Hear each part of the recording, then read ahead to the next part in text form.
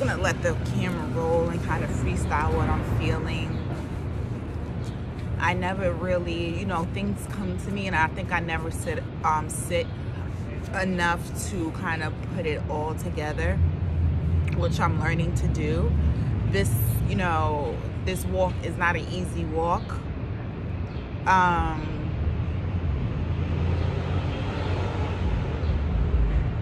I'm no longer attached to the life that, like, no parts of the life that I was living before. Not emotionally, not spiritually. So what's happening with me right now is, because I aborted the mindset of who I once was, the things that my mind was impregnated with, my spirit was impregnated with, my body was impregnated with. Now that that's gone and I've been cleaning house, what's happening now, the space that I'm in now, is developing the mindset and the habits of someone that is now walking, you know, not only walking in God's word, but just walking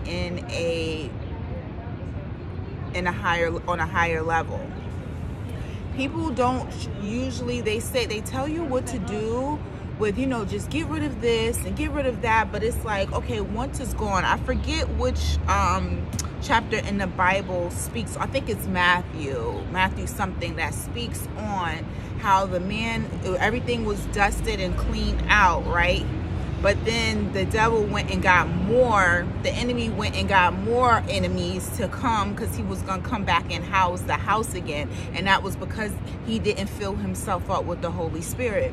So although I don't drink anymore, although I am abstinent, although I don't dwell in the places that I once did, what I'm working on now is my eating habits. So yes, I cleanse, yes, I fast, but when I'm in a space, I emotionally eat. So that's what I've been working on. My face is swollen right now, face breaking out also, because I'm emotionally eating. I'm trying to fill the empty spaces of emotions that I would have before filled up with a space of a man, what I would have before filled up with the space of friends, what I would have before filled up with going out. So now I'm eating those emotions, right?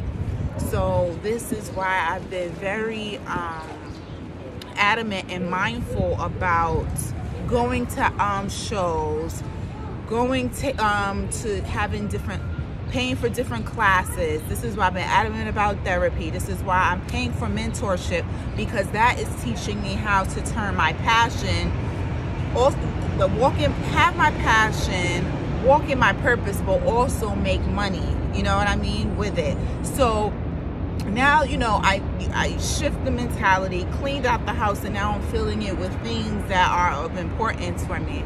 And my next move now would be my environment.